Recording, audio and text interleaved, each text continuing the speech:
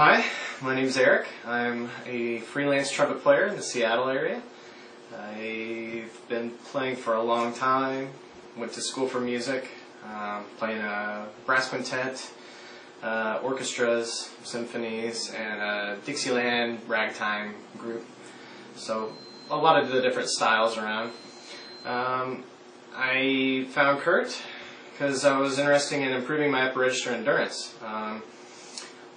Normally I could play a D, maybe an E flat or E, but I had a real big problem with endurance. Whenever I'd play one, I was done if I was really having to crank on it with the volume. So, been finishing up my course here with Kurt, and I love the way his techniques attack the problem from all these different angles. So you have breathing techniques, you have lip buzzing techniques, you have playing techniques, you have compression techniques, all these different things that are really attack the problem.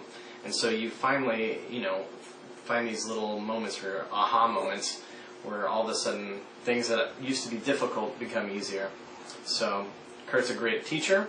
I've increased, through this course, my range has gone up about a fourth, especially my usable range. I've been played even higher than that, but a usable fourth for me. So I've been playing consistent Fs and Gs, which is really fun, actually. It's cool. So, highly recommend Kurt's course to anyone who's wanting to expand their upper register or in their endurance.